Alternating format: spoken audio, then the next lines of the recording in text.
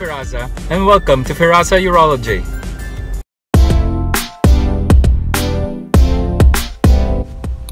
Any physician who has a valid license with patients residing in the Philippines can practice telemedicine.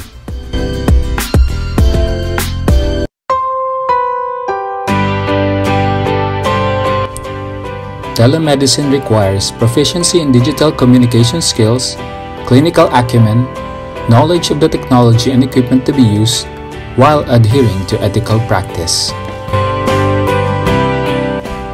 In telemedicine, a communication device such as landline phone, cell phone, with or without camera, and/or computer will be required. If using video or chat software, a stable internet connection is vital. A private, well-lit location is preferred, especially for video consult.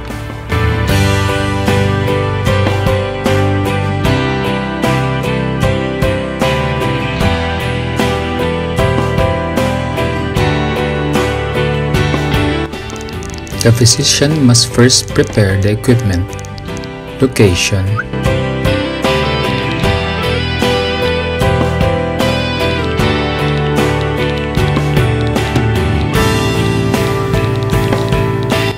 records, and secure consent.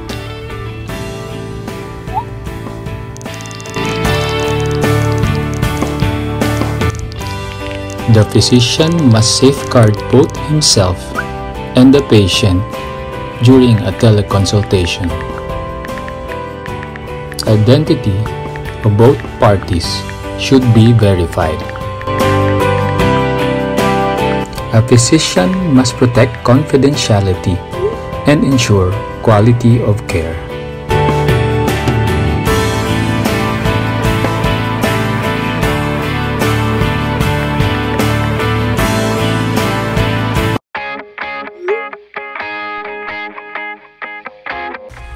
The healthcare provider should use recording tools to create a record of the patient encounter and maintain them for continuity of care.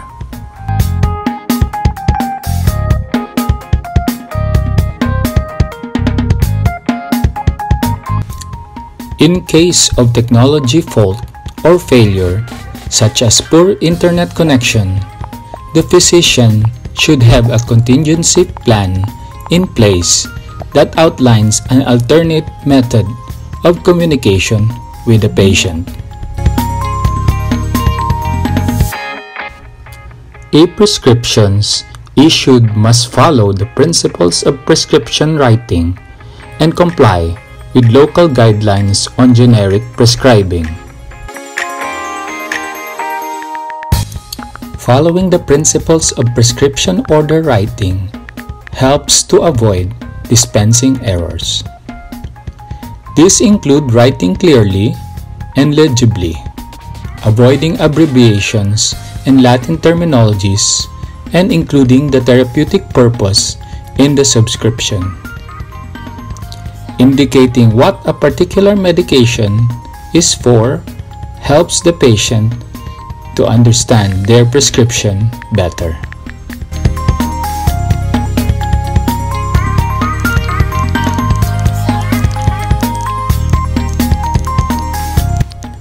Feedback must be individualized. It may be asked during consultation or through sent questionnaires. Some research indicates that feedback asked at a different time may be more productive as it allows the participant to consider the encounter without the influence of their current circumstances or environmental factors in a controllable and less stressful environment compared to face-to-face. Complete documentation includes patient identifier, consent forms, history, physical exam, laboratory and ancillaries, assessment, plan, diagnostic, therapeutic, limitations of today's visit, and the timestamp of the teleconsultation. Thank you for watching my video. If you want to know more about telemedicine, please like and subscribe my channel.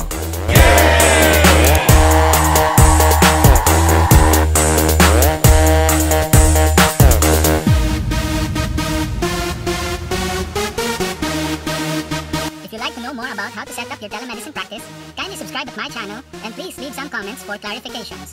Also press the like button down below.